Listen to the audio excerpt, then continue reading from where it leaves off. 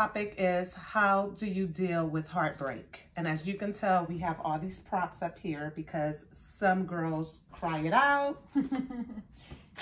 Eat donuts. This is me. I eat donuts. If you're a 420 girl, you get your smoke on.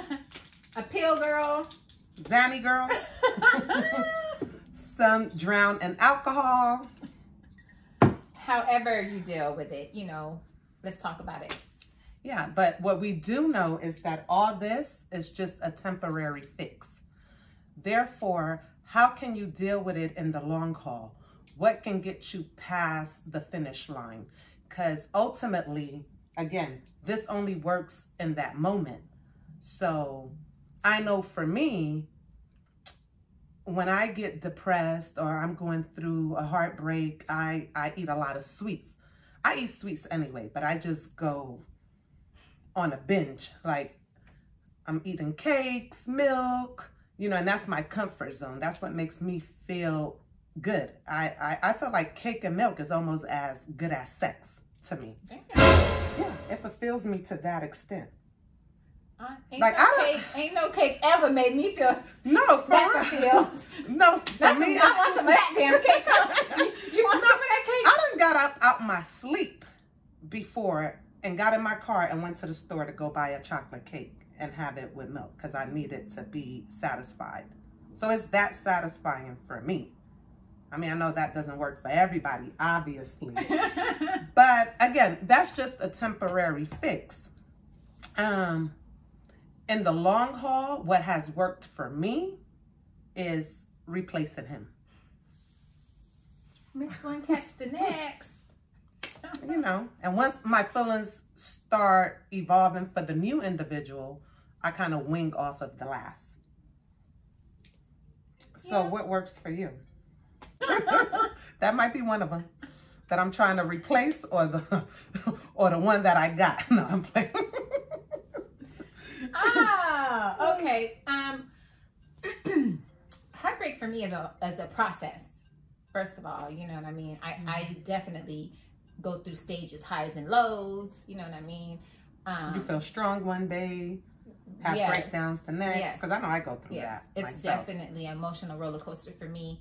I'm a crier, so, you know, I do a lot. I use a lot of these. Okay. I do. I'll have my sweet tooth moment, but, you know, like I've said before on film, my mind never stops. So I do need to take something to calm me down. So I may have to take a pill or two to just, you know, just so my brain can stop and I can get some rest and I can wake up the next day and know that it's not that bad, that I'm going to be okay, that I'm going to move on. You know, sometimes, you know, I won't eat, you know, because I don't have an appetite because I'm sick to my stomach. So you go through different phases. I do. I absolutely. There's not one thing on this table that, you know, I haven't tried to ease the pain of heartbreak. And then, you know, I'm a very, I need answers type person. Or not really answers, but want closure. I need closure. You know what I mean? So I'm definitely not that girl that just lets things be. You know what I mean? Like, I want to know what, when, where, why, how, you know. See, like, I'm opposite. I'm real prideful. So, you know, you're going to have to call me. And then if you never call me again, then oh well, that was how we broke up. Yeah, see, that doesn't do it for me. I'm like, and I'm not even just talking about like when the guy is off of me. When I'm off of the guy, like, listen, let me explain to you why. So you give him closure. Absolutely. When you off of him. Okay, absolutely. That's good. That's absolutely. Good. Because I don't want to be left hanging, because that does not feel good.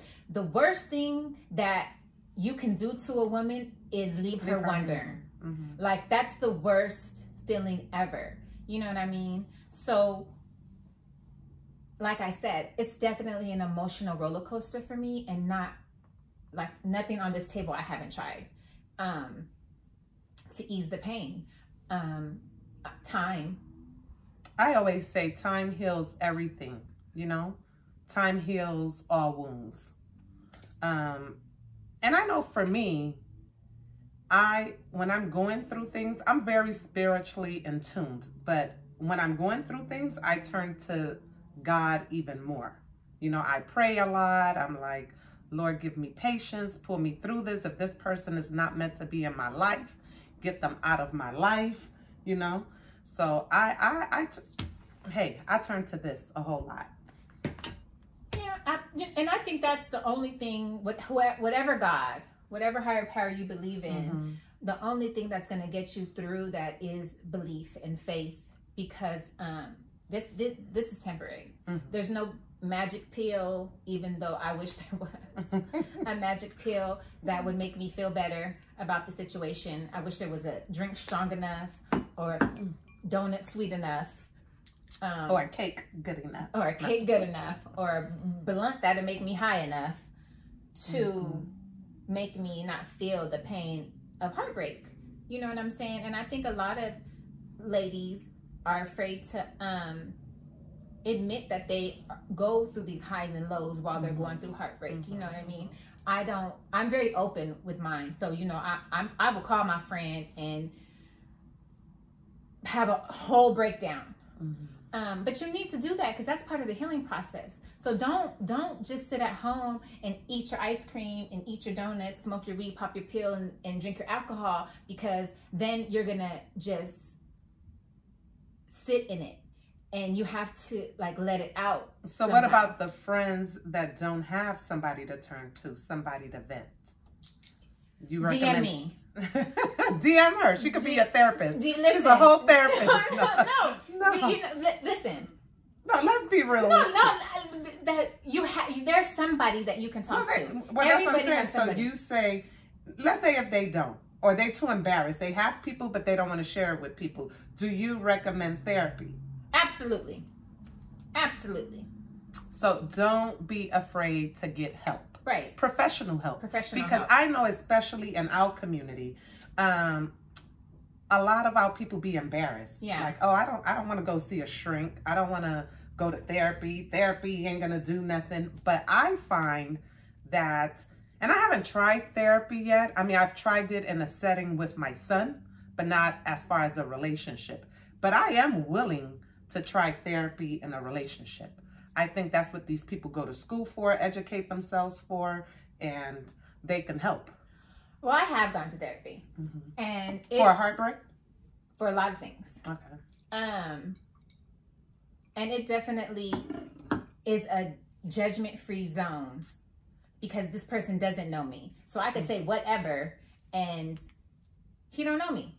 And I chose, my personal preference was to have a man therapist, because I felt like a woman therapist maybe could be judgmental. And I'm sure there's a lot of women therapists that, you know, are very, you know, grounded in that. But for me, I was just more comfortable with a man. And I could tell him everything that I needed to tell him, and I got it out. And it was better than even talking to a girlfriend or whatever, because your girlfriends sometimes tend to, girl, you know, you're the best thing he ever had. He's you know, he's gonna be, it's his loss, you know. But that's not how I feel. I feel like it's my damn loss. Like, right. I'm in mourning, so I don't want to hear, oh, you know, girl, it's his loss, and you know, the girl ain't even cuter than you. So the therapist is transparent. Yes, the therapist is transparent, because you know, a lot of times, you know, and tell me if I'm wrong, ladies, like when you're home, and God bless your homegirls for always pumping you up. But at that time, that's not how I feel, sis. Have you ever tried yoga? I know a lot of people, me myself personally, I want to try yoga, because they say, and the reason I say that is because you said your mind is always racing. No, and they say that yoga helps shut the mind down. I haven't tried yoga. I want to try yoga, but you exercise. I do exercise. So that works for her. That works for me. Breathing exercises, you know, like, you know, those tend to calm you down, or whatever it is. Like, Google some shit. Just don't sit in it. So, ladies and gentlemen, it's never a good idea to drown in any of this, because a heartbreak can turn into a heartbreak for your family and friends if they watch you drown in this, drown in alcohol, obesity. You know, always seek professional help. Don't be too embarrassed to seek professional help, and never turn to suicide. Contact the suicide hotline. You know, just seek help and always stay prayed up. Turn to the Bible. If you're spiritually in tune, God is always with you. You can get through anything. You know what I mean? Your story, it's already written. And it's your testimony to help others. So you guys stay prayed up. Comments, questions, feel free to DM us. We will get back to you. Feel free to drop us some topics. You know what I mean? Like, we have plenty of topics, but is there something that you want to hear about, talk about? Or you need help with, advice with? Absolutely. Stay prayed up. Don't forget to like, share, subscribe. Fuck with us. Follow us on IG. It's real_beauty and pain. Absolutely. We got you. We got you. Thank you. Bye.